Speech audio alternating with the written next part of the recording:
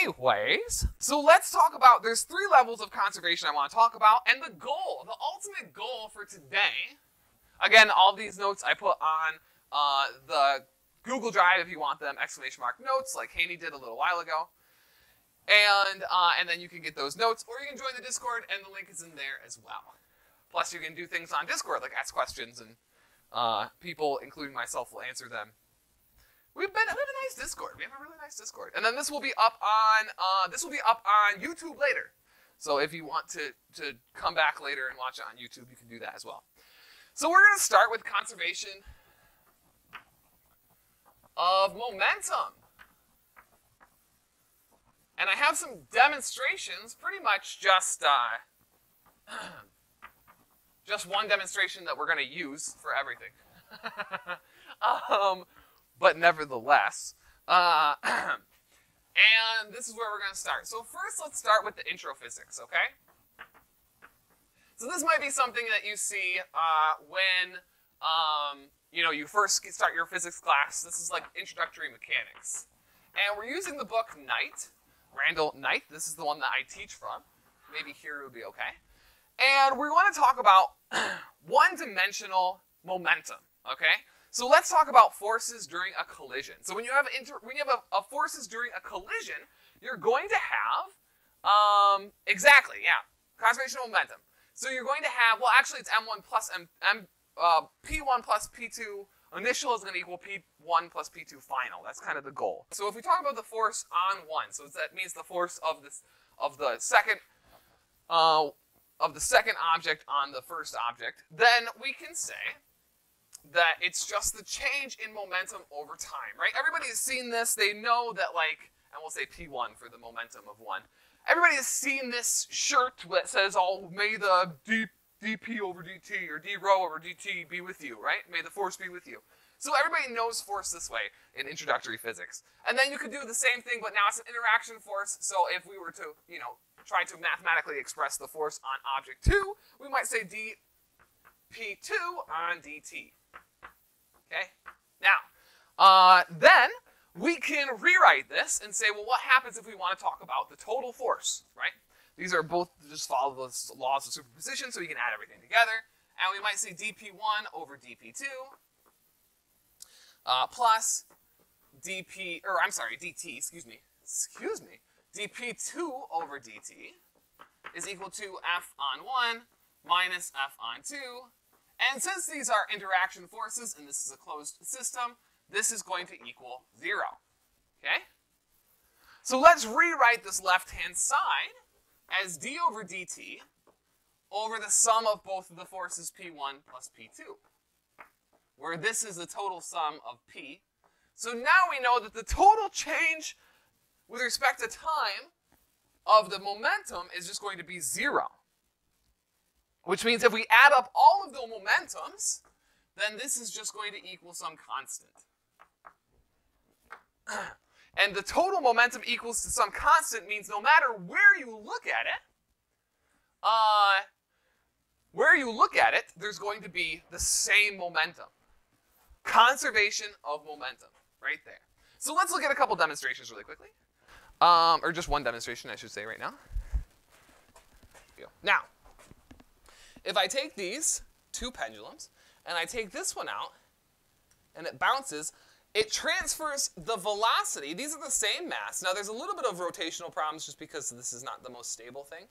But if I take this golf ball and I release it, it's going to transfer all of its energy, all of its momentum, to the other golf ball, and then backwards and forwards. They're both roughly the same size, and the momentum has to stay the same. So as it transfers, so it will basically transfer its velocity from one to the other. That's the takeaway from this, right? Now let's upgrade. Let's upgrade to our next level of understanding. And let's talk about Lagrange mechanics. Okay? So how does one talk about Lagrange mechanics for the conservation of momentum?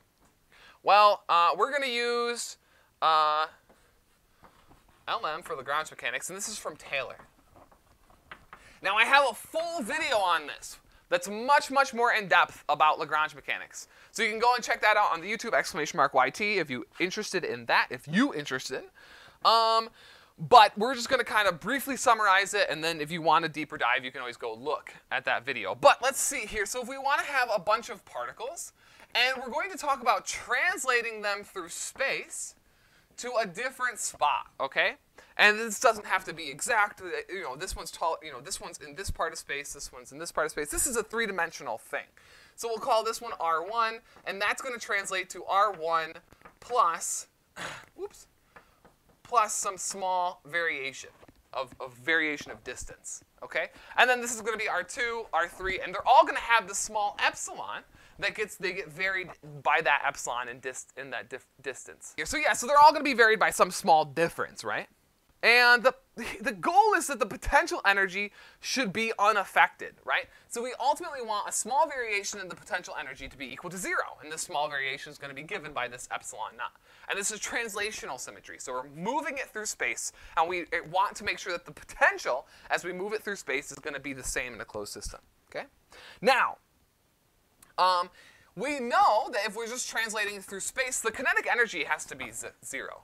Right? Because what's the kinetic energy made out of? Well, up to this point, you're really only learning that the kinetic energy is relationship between the energy and the velocity, with, you know, mass as some extra term in there. And the velocity is going to be the same. We're just translating it in space. We're not changing the velocity.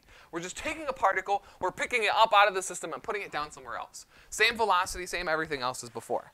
So, if this is 0 and we want this to be 0, then we want, coincidentally, the Lagrangian to be 0. Because the Lagrangian is just simply the, you know, the difference between t and u. So, how do we find if the Lagrangian is 0? Well, let's talk about the Lagrangian as the derivative. So this is also going to be equal to. And we can say it's the variation, because this is only going to be like the extra pieces of the Lagrangian. This is already taken care of. Then when you add this on, you're just sort of adding the variation. And this is what we did in detail in that video if you want to see more detail. The sum over all I from 1 to n of the small variation of the Lagrangian with respect to a point in space. And this is, again, equal to 0. So if this is equal to 0 and this small variation is a non-zero variation, or else this whole thing is trivial, that doesn't make any sense, we want to make sure that this translation through space is a real number. So this derivative with respect to the position has to be 0. Okay? Summing over all of those derivatives of the Lagrangian. What does that mean? Well, what's the derivative of the Lagrangian? This is going to come into play later on. The derivative of the Lagrangian with respect to a point in space, or I should say a bunch of point spaces, alpha, is going to be equal to the change with respect of time of the derivative of the Lagrangian with respect to the velocity. This comes from the Euler-Lagrange equations. Okay? So from the Euler-Lagrange equations, we find this to be true. This is just the momentum. This right here is just the momentum. If that's the momentum, then this is just going to be, remember I said that all of these have to be 0, so we can say that this is equal to 0. Okay? This is just has to be d dt of the momentum. Okay? Of the total momentum. So again, here, we found d dt of the total momentum is equal to 0. Here, we find out that this relationship is equal to 0. This is part of the Euler-Lagrange equation. The Euler-Lagrange equation consists of this term and this term. This is the change with respect to time of the momentum, so therefore the change with respect to time of the total momentum is 0. Excuse me, 0. And we get, that's supposed to be a derivative. That's just sloppy. And then we get back to our conservation of momentum. Okay, cool. Now, excellent, excellent, excellent. This is what you learn in Lagrangian mechanics, maybe second, third year. Now let's get to the quantum mechanical part, okay? Quantum mechanical part. And for this one, we're following Townsend. Okay. Now the quantum mechanical part's a little bit stranger. We didn't really introduce a Hamiltonian, but Hamiltonian will actually introduce at the end This is not a traditional order of learning these things, but this is the traditional order of learning the conservation of momentum, and then we're going to do the traditional order of learning about conservation of energy, but you need to know some things about the conservation of energy to understand this last thing. So for now, you'll just have to understand that I'm going to say there's a Hamiltonian that exists in quantum mechanics, that exists as the sum of all energy, okay?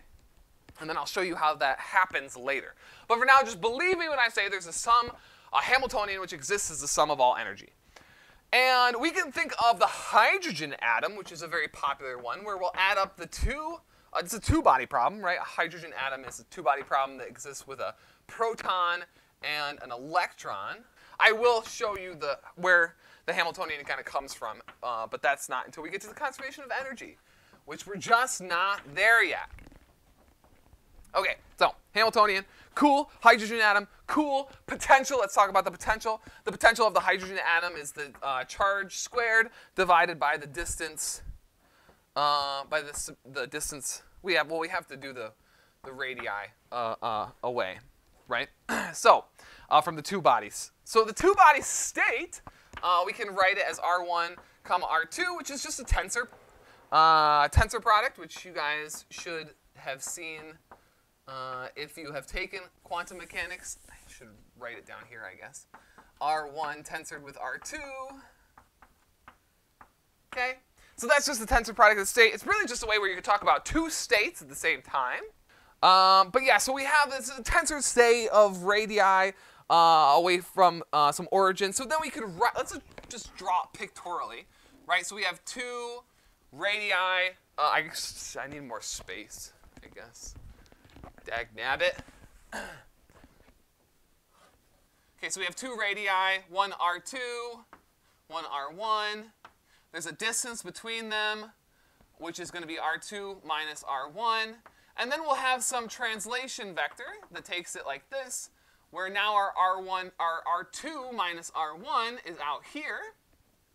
And this translation vector is going to be A. So it's possible to understand the translation vector as the following. Some translation, and we're just going to do translation 1, which will only act on the radii 1. See, there's an A for 1 and an A for 2, but translating both of them is what we really want to show. Won't change the Hamiltonian. R1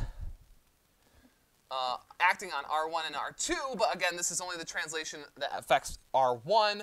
So that's going to be, you know, some e to the I, and then p dot a. This is an effect of the Hamiltonian. Of course, this has to be an eigenvalue, right? And then R1, R2. We did it. We did it. Okay, so cool. Now, we have this translation thing, and there's going to be some eigenvalue out front, and we're going to have, you know, some translation operator. Now, the goal of all symmetry things is if we can get this translation operator to commute with the Hamiltonian, that's really good. So we have to get to that point. Helion, thank you for the follow. Welcome, welcome.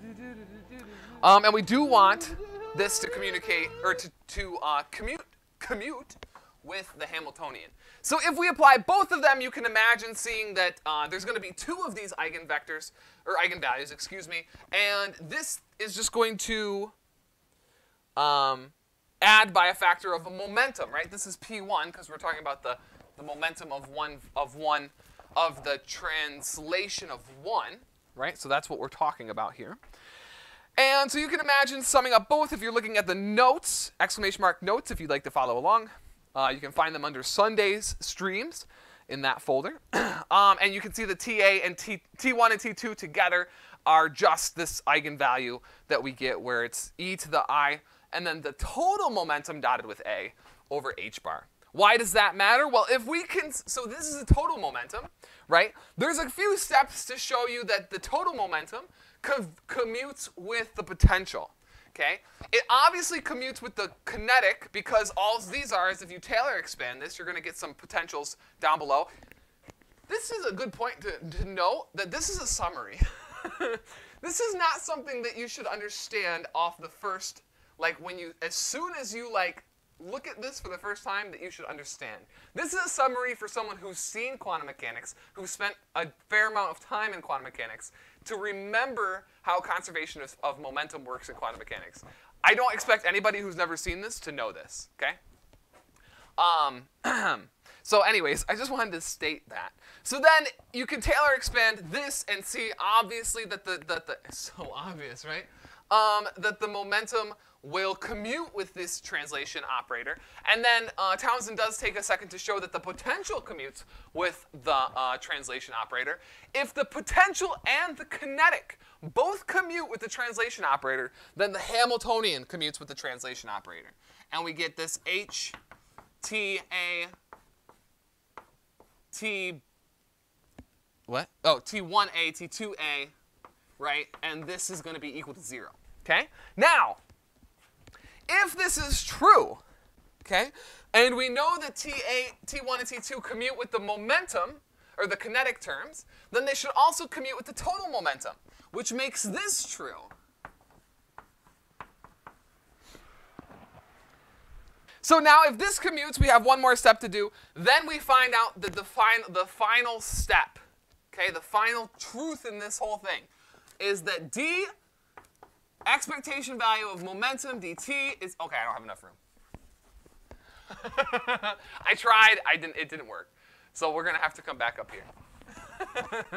I tried so hard to get this all on one board, but it's not happening. If this is true, then we find that the change with the expectation value of momentum is equal to 1 over h bar times psi, the state psi, acted on by this commutator and the state psi. This is something you learn kind of towards the beginning of your quantum mechanics class, that if this is true, then this is true. And this, for momentum, this is true in general. If you have the expectation value of an observable, then this is true in general. I think for certain things like vector potentials, you have to add another term onto the end of that, but this is not a vector potential. This is just momentum. This is 0 for momentum, which makes our change with respect to time over the expected value of momentum equal to 0. So here we have the change of the total momentum equal to 0.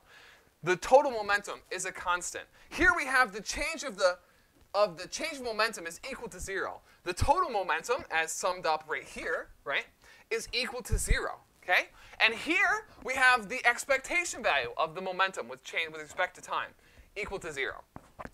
And there it is. All 3 levels of learning, first year, second, third year, fourth year of your undergraduate of conservation of momentum.